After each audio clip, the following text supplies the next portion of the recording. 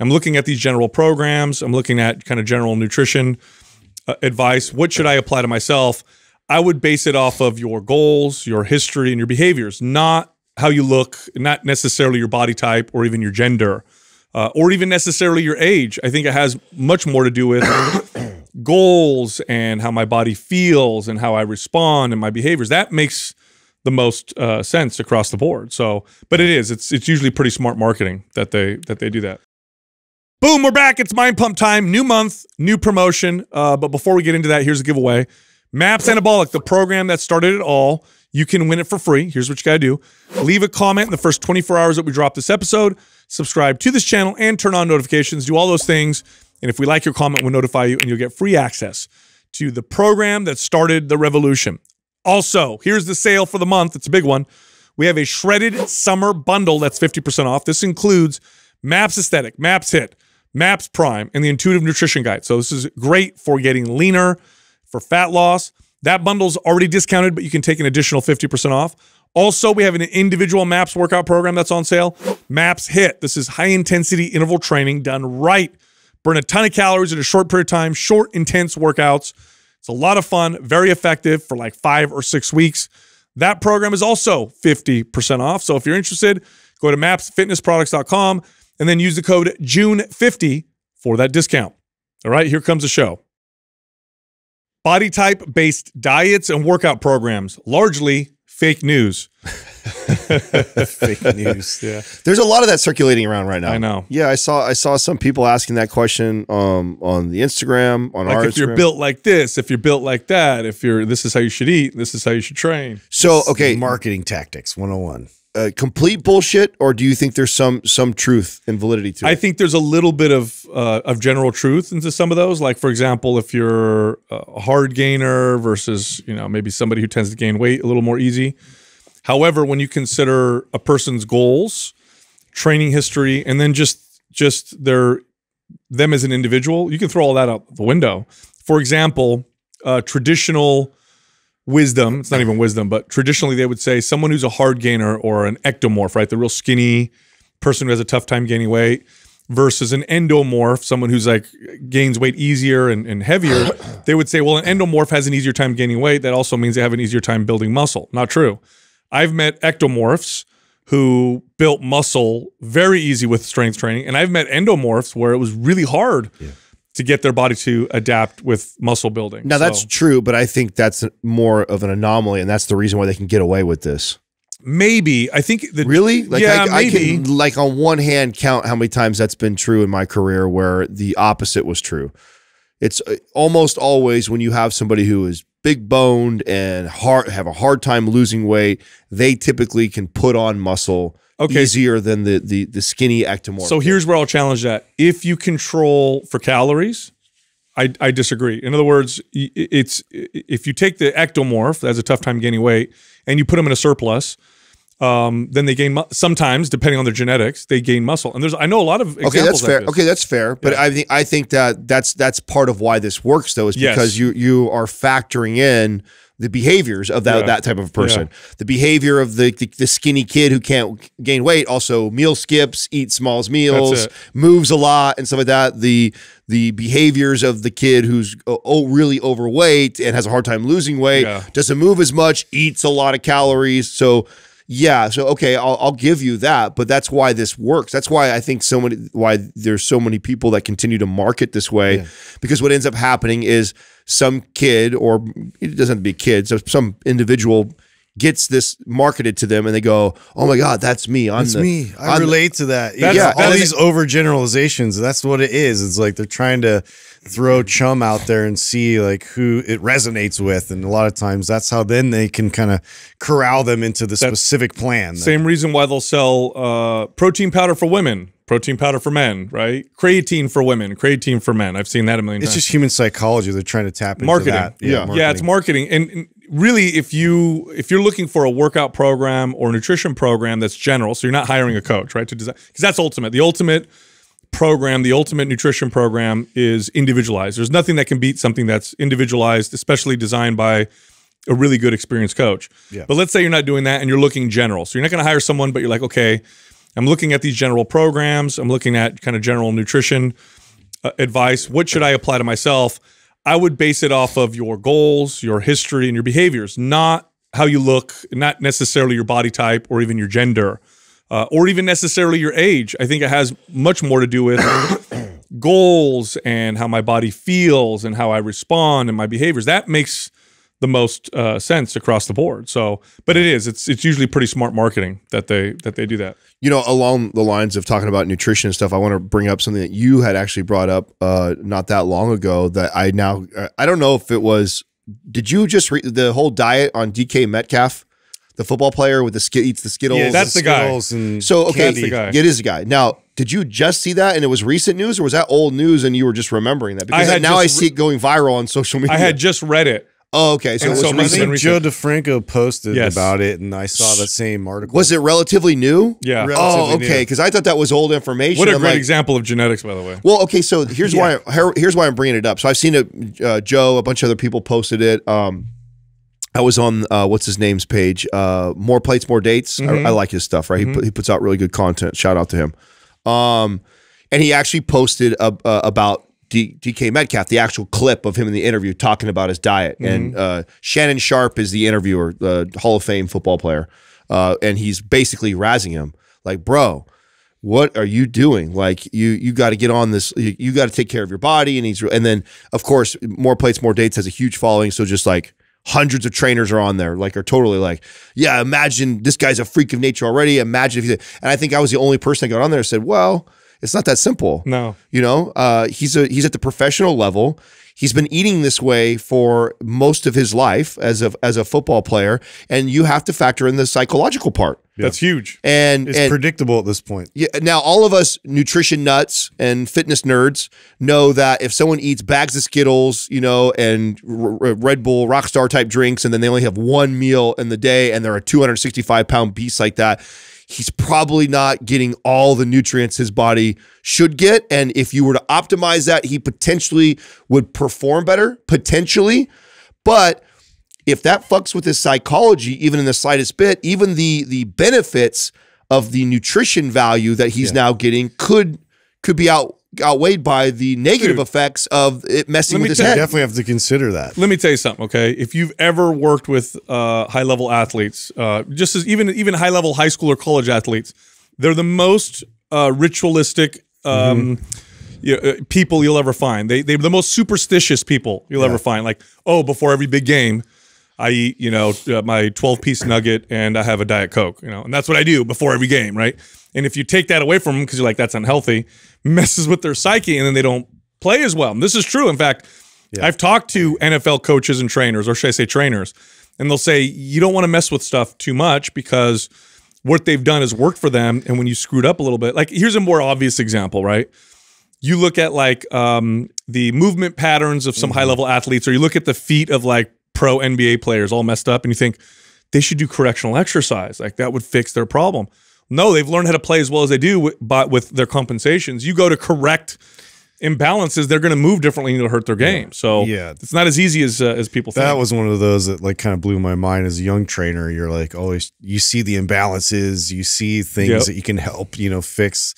But for them to learn an all new way of moving, and it's going to take years for them to repattern a lot of those things and correctly. And so, you know, why, like, is that really something that is going to provide value to that athlete at that level who's already very comfortable with their body and knows, like, you know, how to you know, apply this at a high level? Yeah, we're not talking about a high school kid who's still maturing and growing, developing, and is, you know, you know, even if he's at a high level at high school, he's still got a lot of learning and changing to happen. And so why not start to help this kid out with a diet? You were talking about a, you know, Pro Bowl athlete that's been in the NFL for several years now that has been doing this already for decades of his life and has figured it out. And so, yes, all of us nutrition nerds and stuff want to get on there and pick it apart and be like, oh, and then that's like with the thread, like everyone's saying, is like some people come to his defense. Well, what if in that one meal he's getting all his macros? Highly unlikely, right? Yeah. One meal, I doubt a 260-pound man that's playing at that high level is getting enough of his macro balance in there. But I could make the case, though, that his body has definitely adapted to what he's been giving it, and he's performing at a very high level, and that the benefit of optimizing his nutrition may give him very little in comparison to what it could fuck with him psychologically. Yeah, and also, this is the other thing. People confuse healthy and longevity with extreme performance. Yeah. There's totally different beasts. Yeah, improving performance will improve your health at some point. And then at some point, improving your performance, you start to see a decline in health. We're talking about very high-performing extreme athlete. Look at the lifespan of the average NFL player. It's in the 60s. They don't even live as long as the average obese, unhealthy American. Yeah. Why? Well, they push themselves so hard and they get into the equivalent of like 3 car crashes every single game. Like, this is not, what they do has nothing to do with health. What they're doing has everything to do with extreme performance. So yeah, I could look at his diet and say, I could definitely make you healthier. But to look at his diet and say, I can make you perform better, especially at someone at that level, is a little bit arrogant and naive, because it's way more complicated than we think. And it's not just the nutrients that they're taking in. The psychological piece plays such a big role in an athlete's performance at that level. It plays such a massive role that the top performing athletes at that level, they definitely have the genetics, they definitely have the skill and the ability, but they also have a psychological mindset that separates them from other players. I used to see this with high-level grappling and mixed martial arts. There were guys in the gym practicing who were amazing at grappling, amazing at mixed martial arts, but when they went to compete, they would suck because they couldn't handle the pressure and what's going on. There's a whole host of things that's happening. A lot of the rituals, I mean, it's something that, like, you lean on that to be able to have that freedom of being calm in a very stressful situation. And like the best of the best, when the game's on the line, when it's that last second shot, like the ones that do it the best, they're the ones that are the calmest out there. And it's that all those rituals, like, you know, are a part of that process of being able to get in that kind of a flow state. Well, that's what I think people don't understand, is that what we don't know is that, maybe this kid, when he was young, always had this bag of Skittles before games. Dude. And when he did that, association, and so he has this association with fun, and life was simpler when I was, 12 and playing with my buddies, and like, it's become this thing that he always does, and it puts him in this really positive, happy, calm place. And then he goes out on the field and plays. Now, would a balanced meal support probably more energy and potential recovery from the game? Absolutely. Yeah. But at the cost of him getting out of that mindset that he's trained himself to be in by eating these same foods. And it's really hard for fitness people to grasp this, because it's just like, this can't be possible. Yeah. Well, because you must be so inflamed. You know why, though? Achy. I understand. I empathize with coaches and trainers. When you're a trainer, look, I trained people for 2 decades. Do you know how many people I trained at that level of performance? 0. Every single person I trained, almost every single person I trained, was an everyday average person. And I did train some athletes that competed at pretty high levels, not that level, but some pretty high levels. So what I observed worked for the average person for the most part. When you're dealing with the extremes, it's weird. It really is. It doesn't always click. Doesn't always click. Doesn't always make sense. Like I had an executive that I trained. I can't even say his name, because if I do, people will know who he is, because he's worked like hand in hand with some of the top entrepreneurs of our lifetimes. Okay, so this guy's brilliant. He's got multiple patents. Very smart guy, and his lifestyle was anything but healthy. Yeah. But when we would try to change it, it would mess him up when he would do his presentations and his meetings and stuff. Why? I don't know why. I can't explain it, but I also can't explain why this guy can invent and innovate at the rate that he did. That didn't make sense to me either. So at that level, things get kind of weird. And I'll say this about genetics. They can be crazy and extreme. And it's rare, right? But I've met people that I would consider in that level that it just doesn't make sense. Well, that's another good point, though, right? Because one of the things that, I think, I forget the name of the kid who runs the More Plates, More Dates, but the example. Derek? Is that that's right. I shouldn't call him a kid. Sorry, I know he's not a kid. He's a grown ass. Everybody's a kid now. We're getting old, dude. Anybody who's 1 year younger than us is a kid. Such a bad habit. I don't mean that in a disrespectful way whatsoever. But what was the point I was making about his comment on the nutrition? Oh, what you just said about so remember when we talked to Ben Pakulski and it blew my mind. I know. But that's what came to mind right away because they were talking about, I doubt it's possible that he could be getting what his body needs in one single meal a day. Well, after listening to Ben talk about what makes these superior, bodybuilders so superior when it comes to dieting and stuff like that, it completely changed the way I look at it. I tell you what, so for me, right now I weigh about, I don't know, 212 to 215, and if I wanted to bulk and push, by the way, this is heavy for me. If I wanted to push my body weight to, let's say, 225, so I want to gain 10 pounds, I would have to eat probably 5,000 calories a day, which would be very hard. I'd have to stuff myself, get perfect sleep, and that would bring me up to 225. There's 280-pound bodybuilders that eat 3,000 calories a day. Yeah. How? Genetics.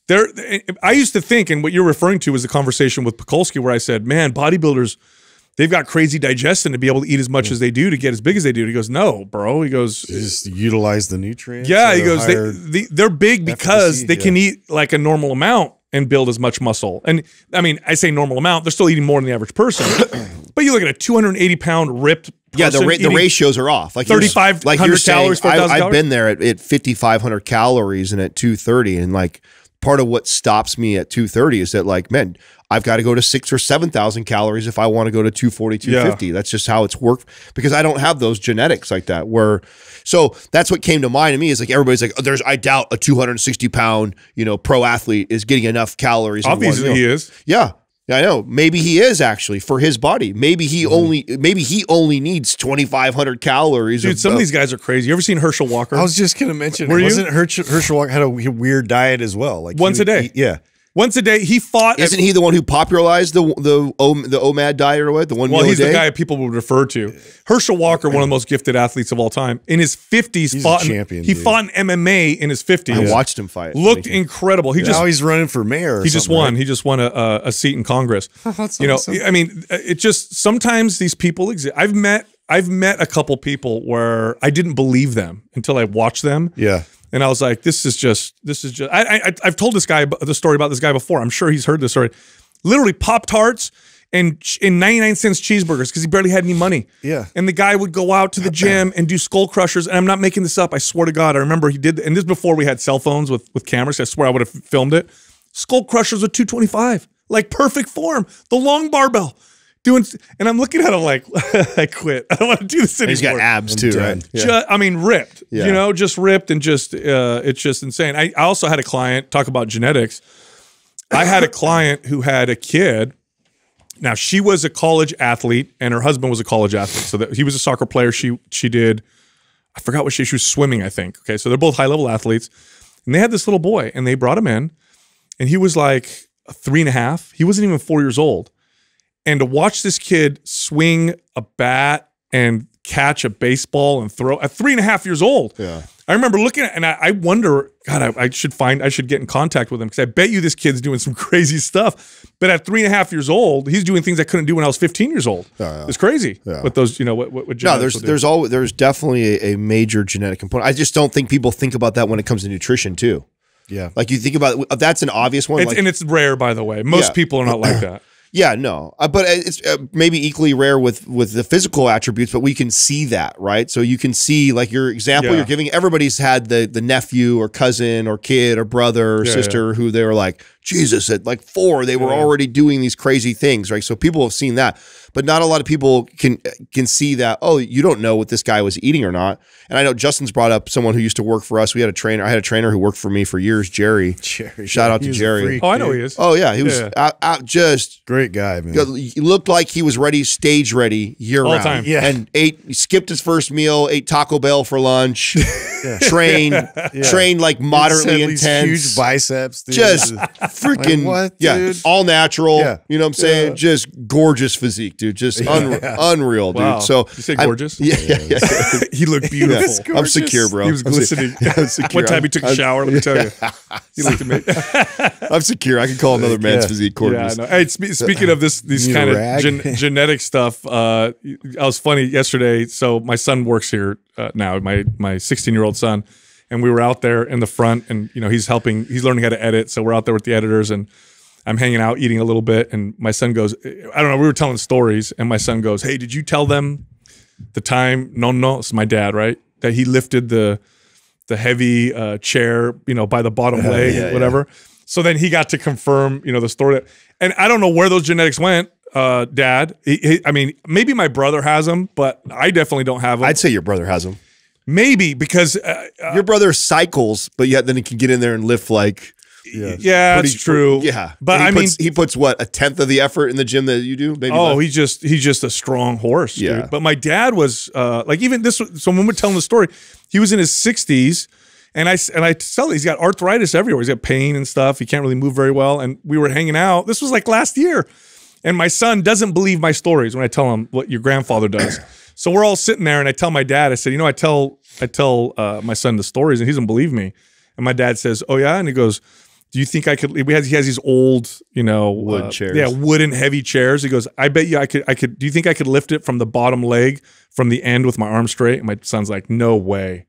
My dad goes over and he freaking does it. My son's face is like, how does he do that? Yeah. Genetics. I have no idea. He's able to summon CNS power that comes from nowhere. I love those old man superhuman. That's years and years of cement mixing right there. I know, dude, but it's more than that tile too. and stuff. I know, dude. No, I mean, of course, there's a genetic component, and then there's also what we've talked about is just you just train and live that way. Yeah, old man strength is a real thing. I mean, you've been in this body for so many years. Yeah, when you're like 17 and you wrestle your uncle. Yeah, you may like as you get older, you may lose a lot of the muscle that you had when you were in your 20s, but the CNS actually could continue to improve. Yeah. So we always assume that, as you get older, all of a sudden you're just going to get super. You're also more body aware, right? Because you've been in your body. Yeah, that's all part of that, right? So yeah, no, I think I know every guy has that. I think every guy's experienced that where you're like 18, kind of feeling yourself. I'm strong. I could beat up I could take my uncle down with the pot belly over there, and then he just kicks your ass. Yeah. Holds you down. While he's flipping burgers. On the grill. This and it like your spine just like hits the back of you. You're like, I used to hate that. Anyway, so I want to ask you a question, Adam. Yeah. Why don't you look as good as Justin and I?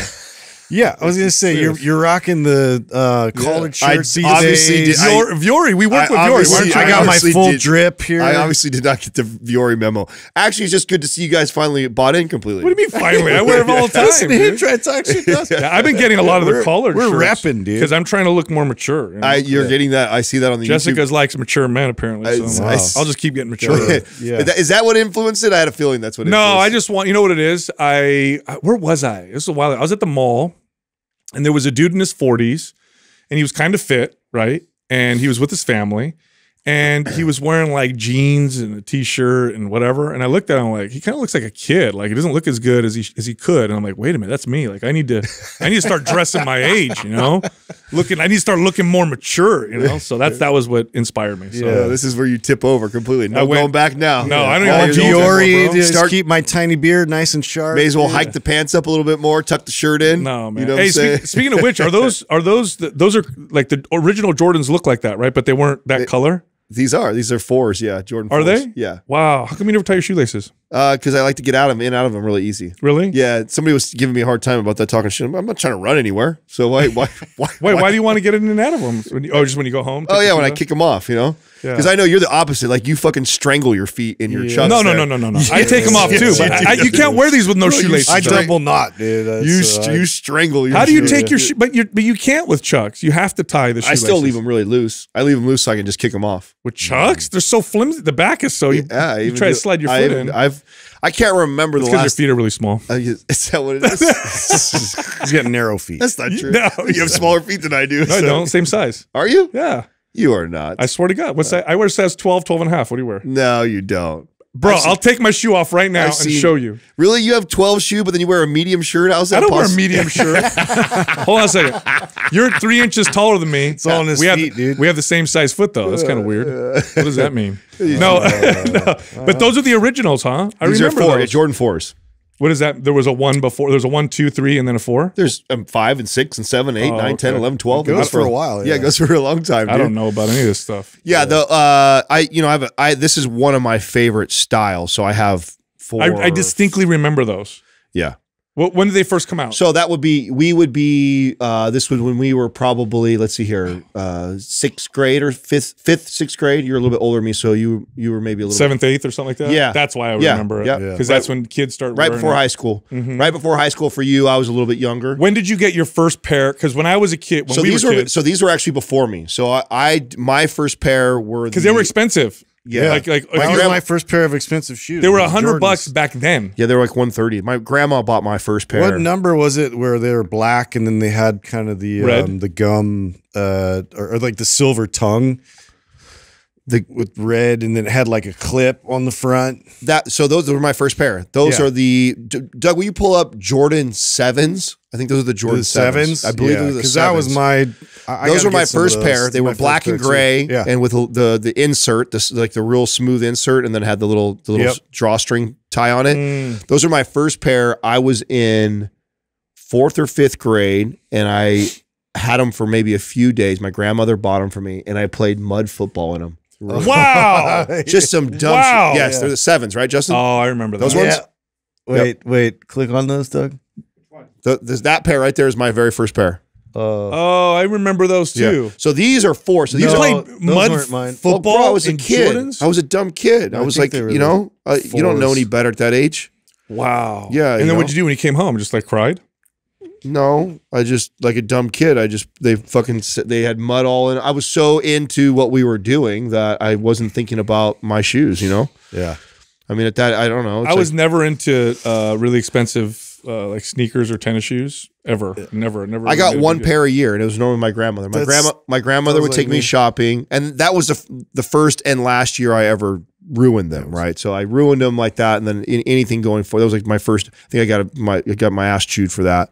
And then after that, anytime I got one nice pair for the school year, and I like took care of them, and I only wore them. And then as I got older, that still stayed. I got one nice pair a year, and they were like my court shoes. I had developed a relationship. I'd take that back. I never bought into like the expensive shoes that everybody had, but I did develop this relationship with indoor soccer shoes, and here's why. So you guys know I used to wear Sambas? like Sambas and all that kind of stuff. Okay, here's why. I bought a pair once. And then I was some girl complimented. No. You would think, right? No, we were playing flag football or something, and I was like, felt super fast, and I was like, that's it, dude. These are the shoes. And they were so fast. Yeah, it's got to be the shoes, dude. So fast. Speaking of superstitions and rituals, that was mine. Put on my indoor soccer shoes so I could go fast.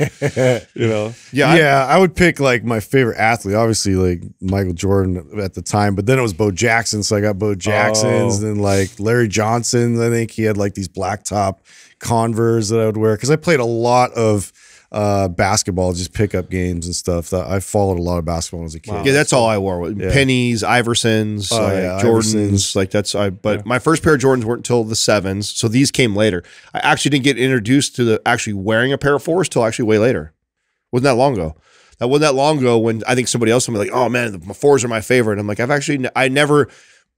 as I got older and I would go back and buy Jordans again, I only bought Jordans that I wore because I wore them. I remember wearing them and liking them. Oh, yeah. You had the sentimental value. Right. That part of it. And so I never went back to like the 1s, the 2s. So I have my first pair of 1s not that long ago. And then I have several 4s now. And 5s. You know what shoes I remember a lot in junior high and high school? Cortez. Remember those? Yeah. You know why? Those are popular again. Yeah, they are. Do you know why? Because you were the eggshell front. They were gangster shoes. No, okay, hold on a second. This was what was weird about them. They were gangster shoes when we were kids. You were either a gangster Especially if they're red. or a skater. Yeah. It was weird. It was like these two groups that you were a gangster skater. Yeah. You were not a gangster skater. You were just Were you a skater? No. I was a mountain cholo, I know. Yeah, I kind of the cross of the flannel and the You I had hacky chino you hacky pants sack, though. and yeah. Yeah, Ben Davis and all that, dude. You wore the Bens too, huh? Yeah, Ben Davis and the Dickies and yeah, dude, that was my thing. I was definitely that guy. Hey, you guys want to hear a crappy study? Yeah, crappy. Yeah, I just read this really sad study. It made me annoyed. Scientists have connected microplastics to irritable bowel syndrome. So, irritable bowel disease and syndrome and gut issues just continuing to rise. Like more and more people developing issues with their digestion of their gut. And scientists in China have connected microplastics in people's gut and in their system to having digestive issues. Where do you get these microplastics from? Well, everywhere. Well, here's one big way: drinking water out of plastic plastic bottles. So when you buy water in a plastic bottle, the manufacturing and processing of that, where they put the cap on and everything, microplastics get in the water. So when you drink that, so you get your bottled water and you're like, oh, this is cool. Also, when the sun hits it, it leaches in too, right? Yeah, but we're talking that's something else, right? Those are the chemicals. This is actual small, tiny, microscopic fragments of plastic, dude. Like plastic I hope that dust. scares Katrina from buying it. It's been like a at-home little argument that we've been in for plastic a while. water bottles. She just loves the convenience of them for using them in the house all the time, and it drives me crazy because I'm like, dude, first of all, we were invested in a water company that we could use, and they use aluminum. Yeah, and then it's refillable, so it's not that expensive for us to get like one of those filters put in the house. I told her already, like, I'll get it, I'll do it. And I said, I'll fill up all the water and do it. But she likes having we have the small ones, we have the tall ones. They're always going through my house. And I'm like, oh my God. She's like, when did you become this guy? Mr. Drive your big old lifted truck. And like, I'm like, oh God, here we go. Yeah. You throw it in my face like that. You fucking, you all crunchy. Yeah, throttling your V8s around all over the place and burning gas like crazy. You know what, though? You know what, though? Plastic is everywhere. But what you're saying makes sense because you also save money. So you save money if you have a filter, and you have refillable bottles that are made out of either aluminum or glass. I like glass; it's really good too. Except obviously you could break it. And then I don't know about you guys, when you take out your recycling. So I used to buy water bottles all the time. I'd go to Costco and get like a huge pack of, and then I'd go in my recycling, take the garbage out, and it's just so many plastic bottles. I remember like, oh, this is kind of weird. That's how I feel, especially considering we grew up. I swear to God, drinking out of the hose. In the 80s, if you had told somebody, oh, huge market, people are going to buy water, people are going to say, they'd laugh you out of the building. We're going to buy air. What else do you think is going to be like that, right? Do you ever think about, I always think about stuff like that. Things that we would have never thought like, that we would be paying like significant. Maybe they'll start selling dirt. Yeah, they do sell dirt. Well, I mean, yeah, like from exotic place, it's exotic dirt. Yeah, I think air. Well, like have you ever tried to buy like to get like a rock with moss on it? That's hell expensive. Oh yeah, yeah. Like I got a story. Did I tell you guys? Yeah, you didn't know that? If you want a rock that has like moss growing on it, stuff like that, those rocks are hell expensive. Yeah, or you can go to the woods and try and find it. Yeah, that's what I do. Did I tell you guys? I don't know if I told you guys a story about when Jessica, she got into rock painting. She'll get like smooth rocks, and she's really artistic. Does a really good job. Yeah, she drew them up at the Truckee house. She did. Really, and they're still there, right? So I remember I would come home. This is when she was pregnant with my youngest. And she would have done one or two of them, and it was really peaceful for her, or whatever. And I was like, wow, these are really nice. I'm like, where are you getting these rocks from? She's like, oh, you just go outside. I go for walks, in front of people's yards. Steal them from the neighbor. I'm like, honey, you're stealing people's rocks. And she goes, no, it's not. It's rocks. It's nature. I said, hold on a second. I said, do you think that those are just natural rocks that we have laying around everywhere? And she's like, oh shit. I didn't even think of that. I'm like, yeah, dude, you're stealing people's rocks. Plugging it from the neighbor's yard? Yeah. They're like, I don't know why we get to keep refilling our rocks here. People get their yards fucked up because she's taking their rocks. Those are pretty no more path left. Yeah. Well, speaking of like waste and stuff like that, so one of our sponsors, Public Goods, one of the things I like that they do, and I just got this, right? I just got an order for dish soap. When you first buy a product from them, they'll give you like the main container. Yeah. So like shampoo or soap or cleaner or whatever. And it comes in like what you would normally expect, a plastic bottle that you would get at the grocery store, except Public Goods also takes another step and they try to get rid of certain plastics and chemicals, whatever. But nonetheless, normal bottle. Then when you go to reorder, it's less expensive and they send you a bag that is less plastic, less waste to refill. And it's 1/3 the price, right? And it's less. Yeah. So it's like you want to refill your shampoo or your hand soap. You don't get another one of those way more bottles. sense than having to just get a container every single time. I think everywhere should do this. I know. Imagine if you go to the grocery store. Like duh. Yeah, you get your original product, but then when you go back, you get your refillable bags, which is way less waste, better for the environment. Probably cost less because they don't need to put it in the same. Yeah, that's an interesting thought. I don't know why. Like, obviously, they're direct to consumer, so it's a smart model for them and an easy model for them to do. I wonder if what kind of challenges are presented to do that, like in Costco, for example, like your example. I think it's all about consumer education because a consumer would think like, what's the difference between? You know what I mean? Maybe that's what it is.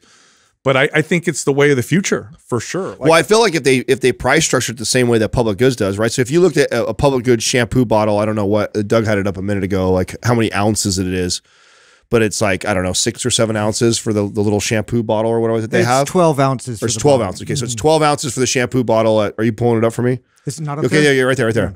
So 12 ounces, it's $7, right? For basically 12 ounces, $6.95, 12 ounces.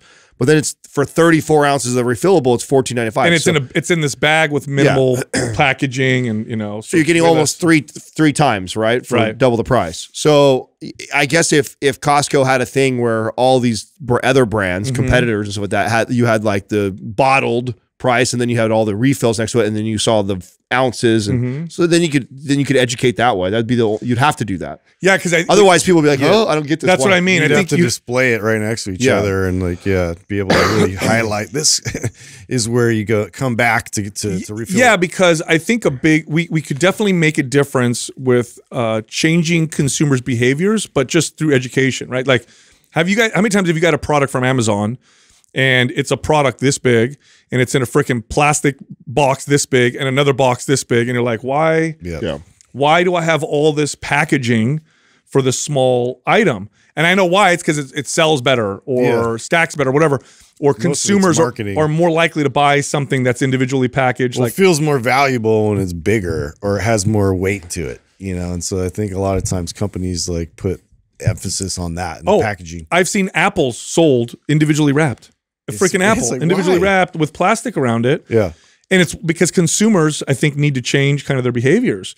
So this, to me, I feel like is the future, where you buy a product, you get your original container, and then you just reuse that container. More and more companies are going this direction. You just don't see it that common anymore on the store brands, right? But you definitely see more direct-to-consumer brands are going this direction. Yeah, they've been great. I've converted like my whole house, and because they have everything, dude. Everything from dryer sheets to laundry, shampoo, deodorant, toothpaste, soap, hand soap, like dishwasher soap, like all of it.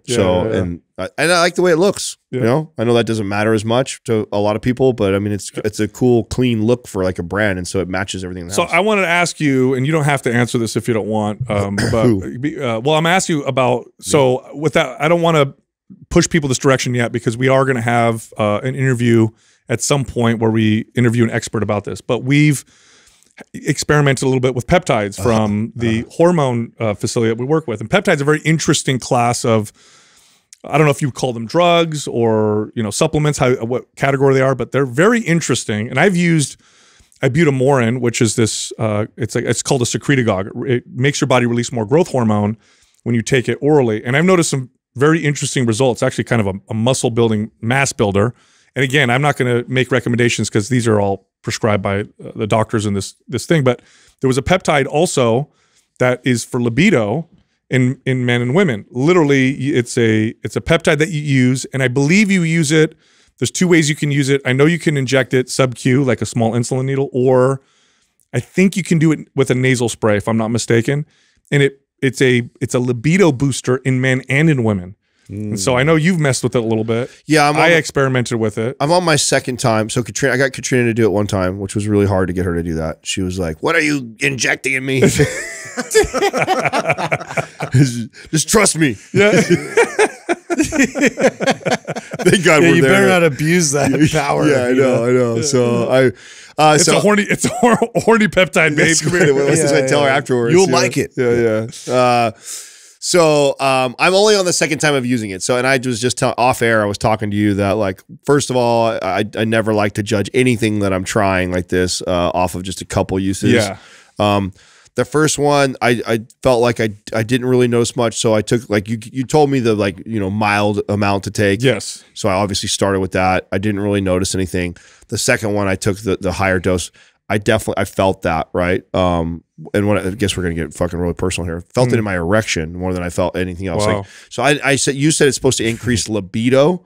I didn't know if I saw it like increase my sex drive as much as I felt the difference in the erection. That's where I felt the difference. So she's only tried it one time, and she didn't give me any feedback of noticing anything. Although the next morning she said she felt that way.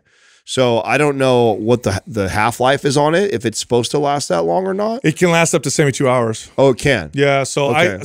I messed with it a little bit, and it's called PT141. I had to look it up. So again, I'm not advocating for it yet, because we're not the people that would prescribe this or talk to you about it. Just we've been experimenting before we do this interview coming up. But I noticed, so I got some flushing, so I did it, and like within 10 minutes, I got flushing in my neck and my skin. And then maybe 2 hours or 3 hours later, I could tell some libido boost. And that lasted for like 2 days. Oh, interesting. So for like 2 days, I was a little bit. So I also have the ibutamorin.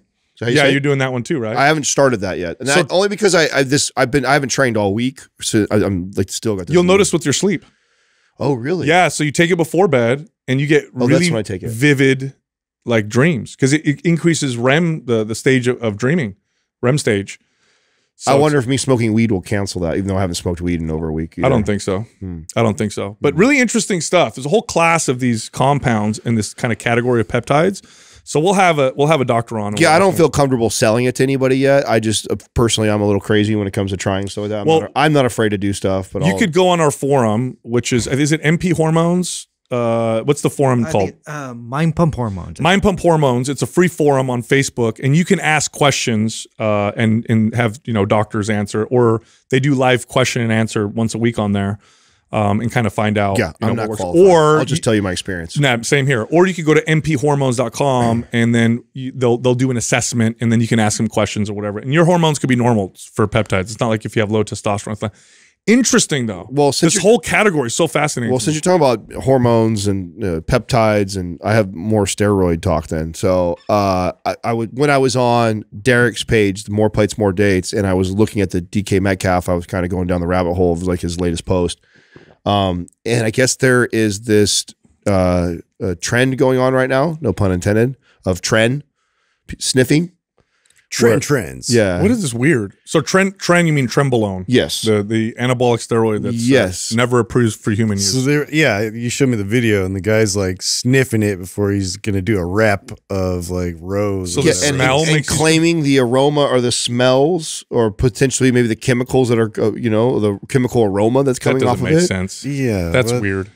Yeah, I don't, but it's supposedly like this trend that's happening right now that people all over are doing this. You guys haven't seen this yet? No. Okay. Yeah. No, that's so weird. It's some weird like. Is it possible? Is it even possible? Well, I mean, what was? I mean, look, you literally just talked about a supplement that we could inject potentially, or you could do a nasal spray. Well, yes, but I don't think you're. I think you're inhaling. I don't think you're inhaling like chemicals. I think it's just a smell. But maybe I'm wrong.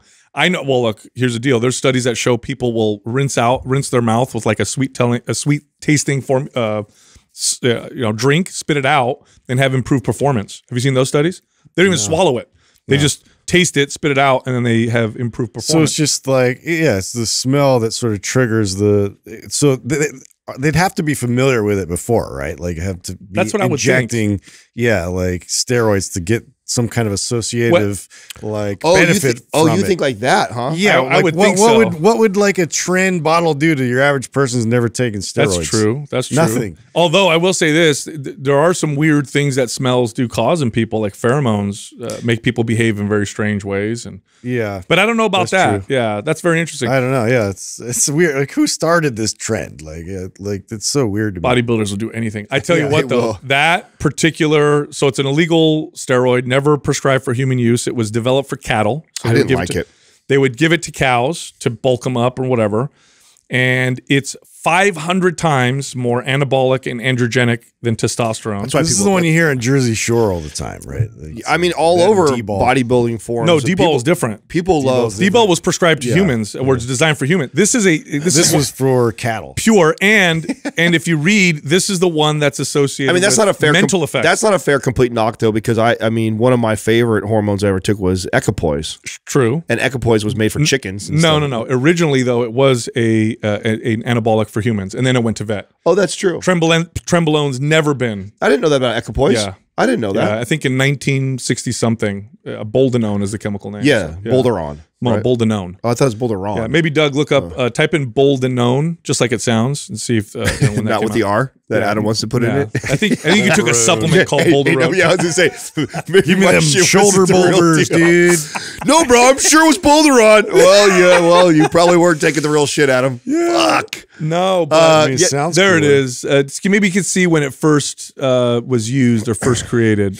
I did not. I always thought it was an animal steroid. It is, but originally, I believe. But my point of, I guess you 1949. Wow, 1950s and 60s. It looks like. What was it used for originally? Humans. I know, but what? I think it was for anemia. They were typically for anemia and for, some of these anabolics were designed for breast cancer. Oh, really? Yes, anabolic steroids. Some of them were designed for women to stop breast cancer. This is before we had, like Nolvadex and these what are called selective estrogen receptor modulators. Yeah. Masteron is one that was designed for women. It's an anabolic steroid based off of the hormone DHT, but what it does is it makes the activity of estrogen greatly reduced. And so they knew that for women, if they had like a estrogen sensitive estrogen cancer, that if they use this, so they were giving women anabolic steroids to fight cancer. I never knew this. I didn't know it goes all the way back like that. But I didn't like Tren though. I had too many side effects. Well, I read that the psychological, that's the one that's mostly associated with psychological effects, where people actually go. There you get the roid rage. Paranoia, anxiety, like a bunch of weird stuff. I don't know, man. I mean, that's the one that I got the what they call a Tren cough from it. I got the freaking acne really bad from it. Wow. Like it flared up the gynecomastia. Like I had all bad side. Weird. Yeah, Tren was back when you were competing, obviously. Before actually. I didn't mess with that stuff during by the time I got into competing, you were smart. I went through the gamut of dumb steroid stuff. Like that's the irony of anybody who's paid attention or seen like maybe old pictures of my transformation, all that stuff. I was taking less steroids when I was competing at the professional level than I did as a 22-year-old, 23-year-old kid. When I was a kid, like I knew no. I've heard that so many times from people who compete. That there's a way to use them, and of course diet and training and sleep play a huge role still. Whereas when people are younger, they think, "Oh, I'm just going to take a bunch of stuff." Yeah. When you're younger, or it doesn't necessarily have to be young. When you're first getting introduced to it, you just assume that more is better, or try this for cutting, try this for bulking, stack this with that for these benefits. Yeah. You hear all this stuff on forums. I had some bodybuilder guy back then that was giving me advice. Trying to sell you a bunch of stuff. Probably. Yeah, he's making money off of me. He made my first stack was like $1,000 stack when I was like 23 years old. Wow. So I really messed up early on, and obviously this is what's caused me to have to be on freaking replacement therapy today. But I had figured that all out the hard way all through my 20s. When I got into 30, that's when I started to get into competing. And so when I got into competing, the very first, so if you've seen my video on YouTube and the before picture where I'm all fat and I'm like turning around and everything like that, I'm on replacement therapy right there. Oh, wow. I don't change my dose for the first year at all. So it's all diet and training. Yeah, it's all diet and training. It sucks that people ask me, I'm like, yeah, I'm on testosterone. Then right away I lose credit for it. It's like, well, that fat guy was on the same amount of testosterone. It's just I changed the diet. Now it wasn't until I got towards the getting into like on stage and then getting ready for the next show. So my first show, I went into using my therapy dose. It wasn't until after that I start to kick up the dose. But even when I was at the absolute peak at the pro level, when I could, because I couldn't put size on. I mean, at the amateur level, I was going to the amateur level with my therapeutic dose, being told I was too big. Oh, wow. So, and I messed up by the second show. I thought, oh, let me try and take a little bit more. And that was like, I was like a third or fourth place my first show. And then I decided to take more. And my second show, I placed worse because I was too big. And that was the feedback the judges get. So I had to pull back. Have you guys seen, I got to pull her up because I sent this to my cousins the other day. Have you guys seen, there's this Russian bodybuilder, this female Russian bodybuilder that is, she's bigger than many male pro physique competitors and bodybuilders. I got to find this girl because I got to find her name because I want people, it's the craziest. Like I've never seen anybody look this jacked in my entire, it's a woman and she looks ridiculous, like jacked to the limits. I got to find her name. I'll end up finding her. But anyway. While you're looking it up, which one of you guys read the thing that Jackie sent over about the crabs? Yeah. Oh, the robot crabs? Briefly read about it. It's like, yeah, it was these totally, are like nanobots? Yeah, basically like nanobots. Is that the idea? Yeah, that they're, I mean, there's a lot of science moving in that direction, trying to get these intelligent little bots to fix cells and identify cancerous cells and just go through your body and work on you and stuff. And yeah, just like look for foreign invaders, and it's totally sci-fi. Yeah. Like it's happening in real time. What I still can't wrap my brain around. Bill Gates listening right now, aren't you? What I can't wrap my brain around is how those little things are, something that small is made. With little tiny. Yes. Tell us, Tiny Beard. Little pinchers. Yeah, dude. It's wild when you see them. Lasers. They're so small, and they can get them to walk and move. And that's like crazy. Yeah, nanotechnology is really real. Doug, I texted you a link of that Russian female bodybuilder. I want you guys to look at her because I've seen female bodybuilders before, but I've never seen one this big. Really? Let me see. Okay, bro. This is like she'd be big for a male pro. Does she look female still? I mean, yeah. I mean, kinda. Okay, there's a picture of her right there, dude. Wow. If you go through her page, Doug, what's her name? Natalia Amazonka. Amazonka. Amazon, I guess. I don't Doug, know if that's there's some pictures on her page where she's like standing next to like bodybuilders, guys. I want to see a different and she's bigger than they are. Holy crap. Yeah, dude. Look at the size of her, like her arms. Look at her legs right there. Yeah. Now, I know obviously she's on drugs, but even if she wasn't, she'd be bigger than I am. Well, I think that's what I think people don't understand is that, like, obviously, like, right away, everybody wants to go, like, oh, so much steroids. It's like, no, there's a massive genetic component to this girl, too. Oh, yeah. Like, that's extreme. It'd be cool to look up, see if you could find her name and see if you could find her before pre-steroids. I bet she was already, like, super thick and jacked. Pretty crazy. I've never met, I mean, I met some women that had some crazy genetics. Actually, I take that back. I did meet one. I had a trainer once that was, she lifted weights once a week and ran all the time. I had a girlfriend like that. I had a girlfriend like that. I've told you when she competed, she had to stop training her legs for the whole prep for the show because they were just too muscular. And she was bikini. So there's like her legs. Yeah, that's pretty rare. So dominant. Super rare, especially in a female, right? Yeah, yeah. Crazy. Wow.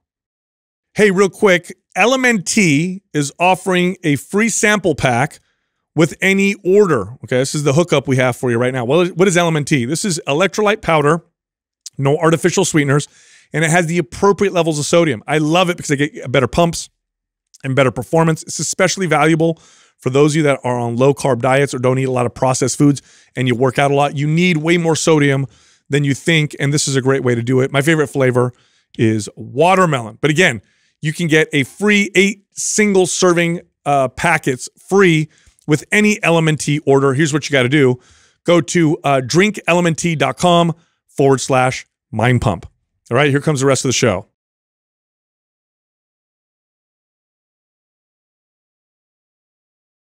First question is from Taylor Lauren F.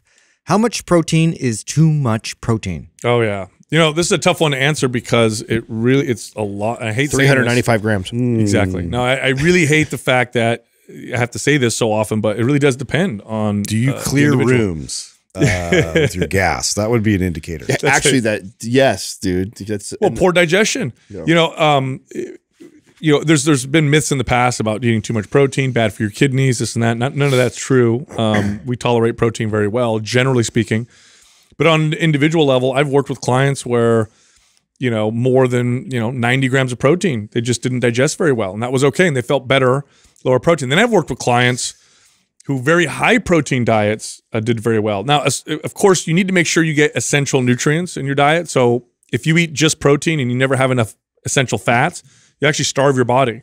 In fact, there's a syndrome where hunters in the West would actually starve because all they would hunt would be rabbits during a particular season. They would actually so lean. They wouldn't get enough fat. There's a great Alone episode like that. Oh, that's right. Where he gets the yeah, I think he's in I think they're in Alaska at that time. I saw that. And there's like tons of rabbits, and he's got like rabbits galore, but then he's still like looks like he's totally nutrient deprived. Yeah, malnourished. I think they call it rabbit starvation or something like that. Yeah. But anyway, how much is too much protein? This really depends on the person. I would gauge it by digestion mainly, energy probably second, and then just quality of life, just general quality of life.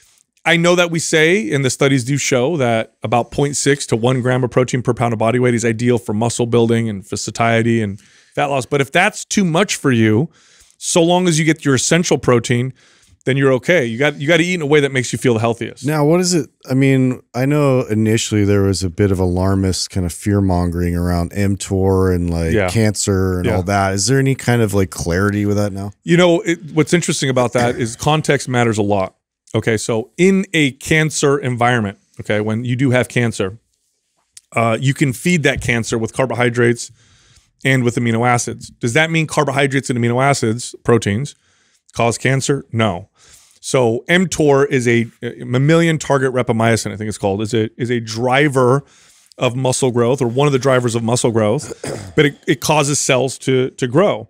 If you have tons of mTOR in a cancer environment, theoretically, it could cause the cancer to grow. Just like if you're in a cancer environment and you've got cancer in your body and then you eat in a bulk, you can also feed the cancer and it'll grow. Just like fasting has been shown to be anti-cancer. So no, it doesn't cause cancer. The context matters dramatically. Right. So if you're, if you just got a diagnosis for cancer, you probably, want, and it depends on the type of cancer, and it's very complex, but you're probably going to want to reduce overall calories. But again, it depends on the individual.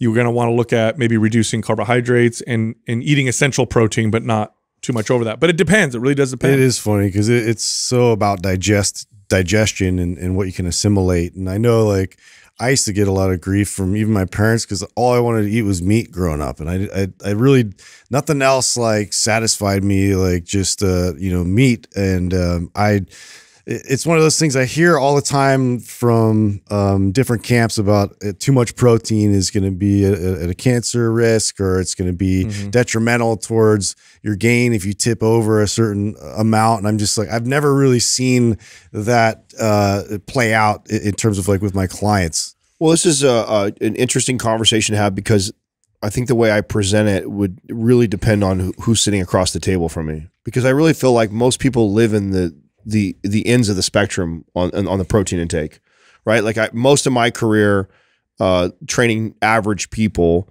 I would say that most all clients that I had under consumed protein. They didn't get adequate protein. Just simply increasing their protein intake.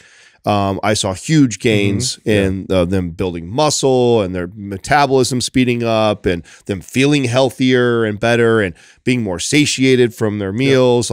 So I saw huge benefits from increasing it. Then I get later on in my life, I get more surrounded by the bodybuilding community because I move into that space. Then I'm on the other end of the spectrum where everybody thinks that protein is this magical nutrient that you can never get too much of it. And you've got guys eating 300-400 grams of protein every single day, and then to your point, just stinking up the place because their body is having a hard time digesting all that, and they're just farting and farting and farting. It's disgusting. Yeah. So it really depends on who is sitting across from me and what their typical diet looks like on what direction I'm going to push them, because so individualized. And I think too, like even the quality of it matters a lot. Like, because of that fact that you're not digesting it well, there's probably something that, and there's certain like, especially if you're intaking it a lot from like whey protein, or like I've noticed even with myself, like different brands out there, like I'll take a whey protein and it'll have a completely different effect in terms of my digestion. I'll have like a lot of gas versus like none. Like it's nice and easily digestible. But yeah, that for sure wasn't something I really considered before. I just thought like, you know, like taking a shake, like it's going to end up, you're going to end up this big cloud of gas. Yeah, I mean, it's because I train, you know, obviously we train so many people. You see people that are so different. Like I had clients, I'm like this, where I could eat a large protein meal and feel fine, like no bloat, feel totally fine, not drowsy, not feel lethargic. I could eat a large carbohydrate meal and it can make me feel bloated. It can make me feel tired. I've had clients the same. And then I've had clients on the other end where they're like, oh yeah, if I eat a big steak, I need to go take a nap and I just feel bogged down. But if I eat a lot of vegetables and rice, and then I feel really light and I feel good. So this is a very individual question. I think it also matters too what you do consistently, and like, are we measuring this like a one-off day? Like for example, you know, I know that where I like to be at like a one to one, right? One gram to 1 pound of body weight. So if I weigh 225, I want somewhere between 200 to 225 grams of protein. Sometimes I fall a little under that. Sometimes I go over that. Like sometimes I just kind of pay attention to that, especially when I'm tracking and trying to make moves. And I go, oh, today I ended up, man, I just had a lot of meat, right? And it ended up being 300 grams of protein. I don't freak out. Just the next day, I'm not as concerned of hitting my 225. So, you know, being aware of that, and I think what you do consistently, where I again, going back to the extremes, where I see a problem is the people that grossly underconsume consistently, you know, because here's another thing, 50 grams of protein just one day isn't also going to hurt you either. No. If you only had one day of 50 grams of protein and then you go back to your normal hitting your targets, not bad at all. In fact, there's probably some benefits to that. Sure. So knowing what you do consistently and where you fall, I think is important, and then trying to adjust accordingly. And I think if you're falling in that kind of 1-to-1 range, that's why I like that. It's just easy. I know 0.6 to 0.8 is what all the research says, but it's, you know, how many clients are going to get their calculator out and try and figure that out? It's a pretty safe bet to say, hey, you weigh this much. If you're relatively fit, you don't have to be super fit, but relatively fit, here's a good target for you to be, give or take a few grams to this point. And if you have a really low day one day, ain't a big deal. If you have a really high day one day, not a big deal, so long as you're kind of hovering around that, right? Next question is from Daniel Rate. Does gaining strength boost your metabolism, or does that happen only when gaining mass? All right. I like this because whenever we talk about boosting the metabolism through strength training, I always get messages from people who go, oh, but studies show that a pound of muscle only burns an extra 10 calories a day, or I hate that. Whatever. Okay. It's not that simple. We have a range of calories that we burn with our current lean body mass. In other words, without gaining or losing any lean body mass, your body could burn as little as this many calories or as much as this many calories. And there's a range. So now what determines that range? Calorie efficiency or metabolism efficiency. Your body deciding I need to be more efficient or less efficient with calories. So for example, if you bulk, if I go and I eat a high calorie day today, I will get a boost in metabolism, a real small boost in metabolism, even if I don't gain any weight yet or anything. If I cut my calories, even if I don't lose any weight yet, we'll get a little bit of a metabolic adaptation. Now the extra muscle mass does burn more calories, but so does the letting your body know it doesn't need to be as efficient with calories. How do we do that? Tell your body to get stronger and feed your body appropriately, because both of those require more energy, or sorry, the getting stronger requires more energy. It tells the body we need more muscle. If you don't build the muscle, it says we could be less efficient with calories, especially if it's getting sufficient nutrients, because it doesn't feel like it needs to become more efficient. So I've seen, look, I'll tell you what, I've had clients go gain 5 pounds of lean body mass, okay? And I know through body fat testing, all that stuff, just 5 pounds. And yet we're eating 800 more calories a day. Like, does that mean each pound of muscle is 100 and something, you know, calories a day? No, it's just that range of more versus less efficiency. It's not only that. You know, when we first started the podcast, we talked a lot about NEAT. We haven't talked about NEAT in a really long time. And I shared, I don't know if it was on my story or when we were having this conversation before, on when I'm lifting and training consistently, something that I notice about myself is my NEAT naturally picks up. And you're not going to see this measured in a 6 to 12 week study.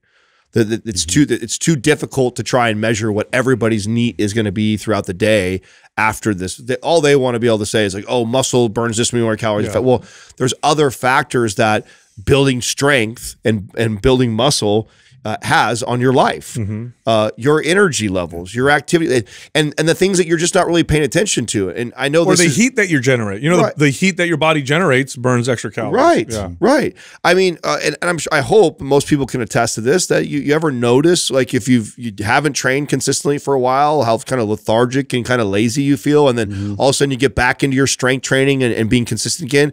Now all of a sudden you have more energy, like you get up earlier, or you move more at lunchtime, or you come, like I was using the example of, I come home, anytime I have a day when I lift here, and then when I get home, because I got to drive for a while, right? So it normally, man, after sitting in here at the podcast in this little cave, and then sitting in my car driving home, if I don't train those days, man, I just want to go. I'm tired. I go home and I feel lazy. I just lay on the couch, kind of play with Max on the floor. I'm not really physical.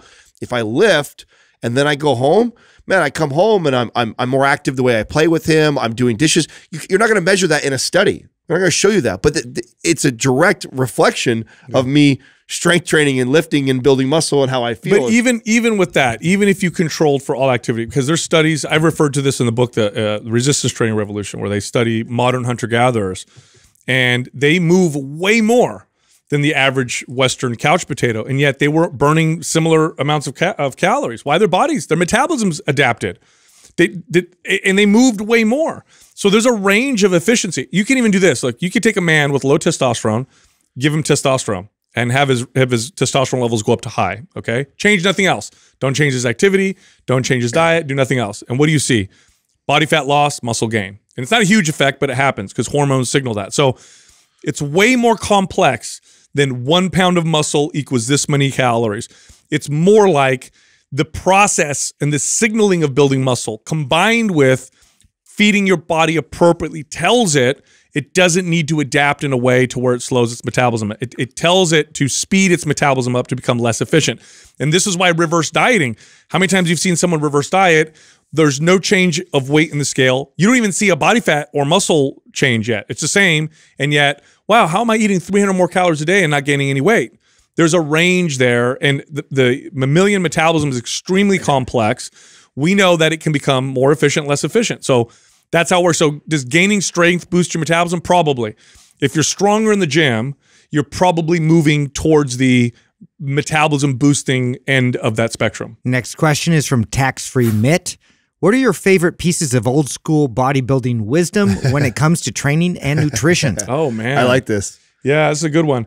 Let me think. You know, lots, dude. Yeah, there's a lot of old wisdom that is kind of interesting. Like, they're not even studies to support it. Like, I like pyramid sets, which that's old school. A pyramid set would be like you did 4 sets, and what you did is you'd go up in weight, and then halfway through your work, the sets, then you start to drop down the weight.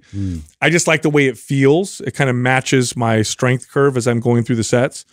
So that's one thing I like to do. I like all the stuff that's been debunked. I still think it's got some value like to it. Cardio first thing in the I morning. love fasted cardio. I love small meals. I love carrying the gallon of water around. All the things that we've debunked, and for the reasons that they were sold to you why you should do it.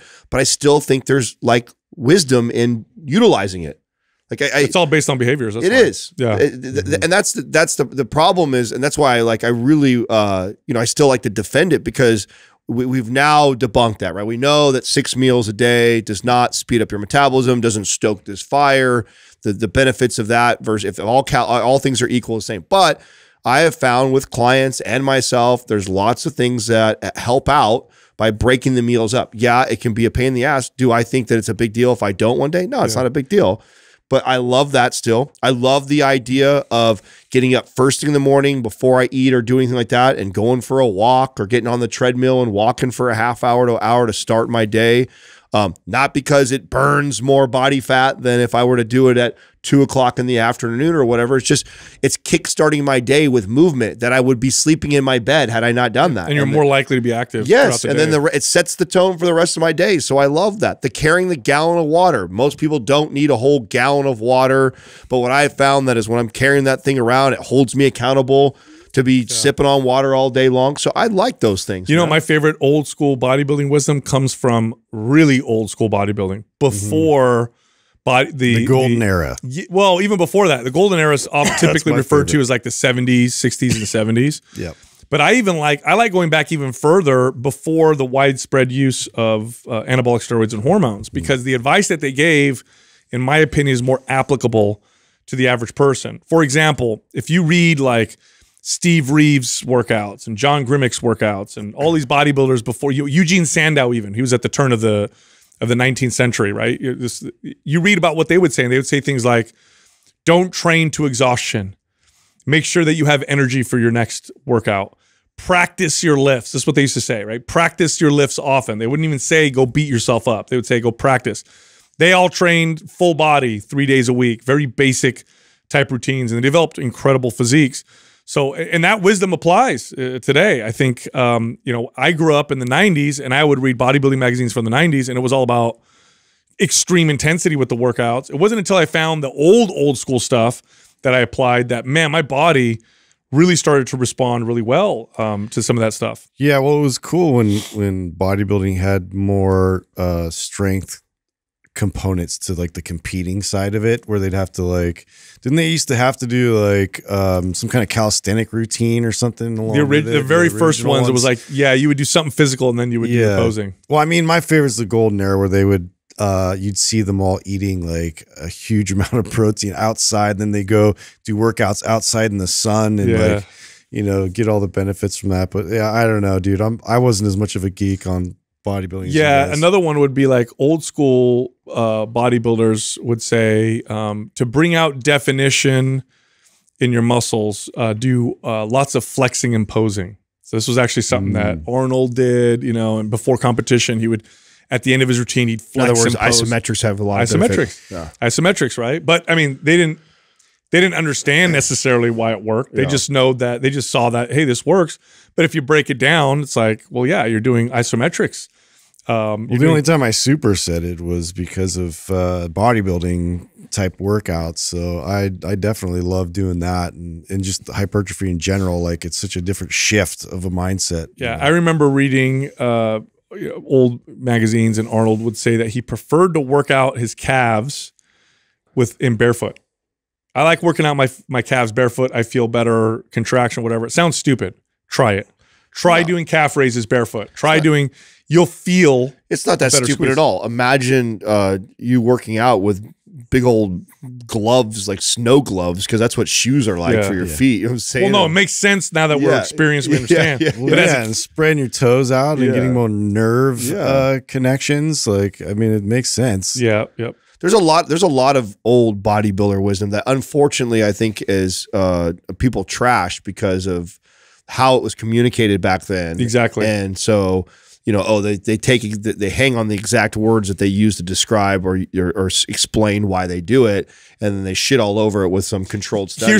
Here's something, right? This has all been debunked. Like concentration curls build the peak of the bicep. Preacher curls build the bottom of the bicep. Hammer curls build thickness in the bicep. This is literally what they would say back in the day. Is that all true? No. But what is true is all of those different angles in combination in a workout is a great way to work your biceps. So the way they explained it was, this works this part, this works that part, this works that part, which, you know, if you look at the bicep anatomy, it doesn't really work that way. Yeah. However, if you listen to them and you just and you did those exercises, you get a full workout versus just doing the same exercise over and over again. So a lot of it has to do with the explanation. Next question is from Nebs Fitness. You guys talk a lot about novelty when it comes to exercise. Does that apply to mobility movements as well? Oh, good question. Yeah. Different adaptation. Yeah, but also we need to be clear when we talk about novelty, because it can get away from us where people are like, I'm going to do something different all the time because it's so novel. There's a lot of value in practicing the same movement over and over again to get better and better at it, to continue to reap benefits from them.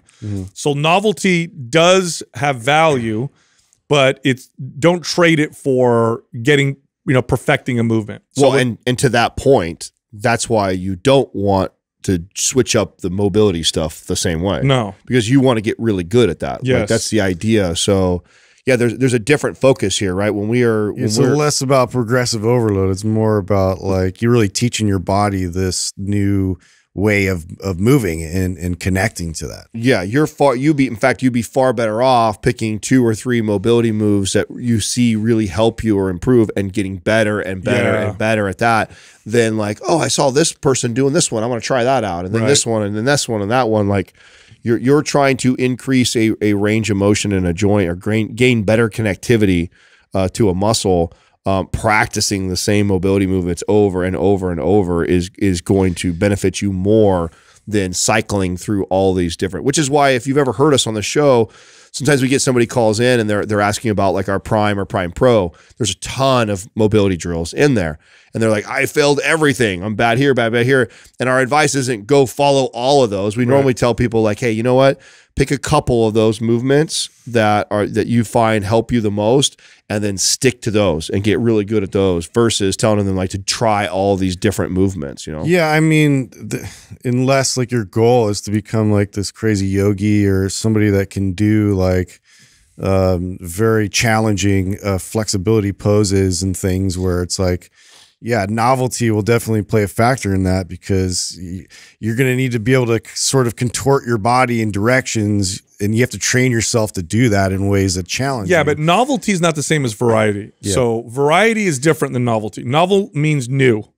I've never done this before. Right, and you would be switching and replacing. You'd be like, oh, I'm going to do lizard with rotation today. Tomorrow I'm going to do 90-90. Right. Oh, tomorrow I'm going to do combo. Never really fully reaping the benefits of each one, because you have to practice it. Like the first time you do combat stretch. I see what you're saying. So not like interrupting it and then backing out. Well, no, what you're saying, what I picture what you're saying is like this. Like, okay, someone doing a lot of things. Yeah, doing a lot of things. Oh, today I did lizard with rotation. Now I'm going to add on top of my lizard rotation this one. And then, oh, I'm also going to add this movement. Like it's a progression in that direction. Yeah, because you're completely adding to all the things you're doing. That's different, and to your point you were making, okay, I understand that has some value if you want to become this this super mobility person, then okay, go that way. But I think what Sal is pointing out, and I agree with, is like what you don't want to do is like one day you're doing 90-90 and then the next day you all of a sudden switch to a different movement completely.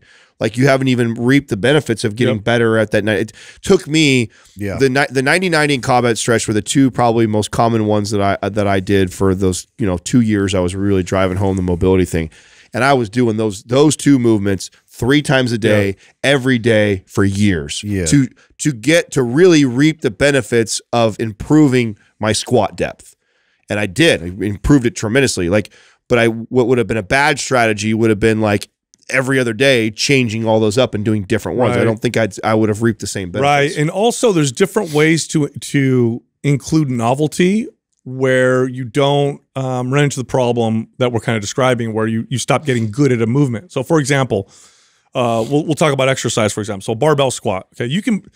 If you look at a lot of our programs, a barbell squat is in the entire program, but we continue to inject novelty. How do we do that? You change the reps. You can change the tempo. Right? You could change the amount of sets.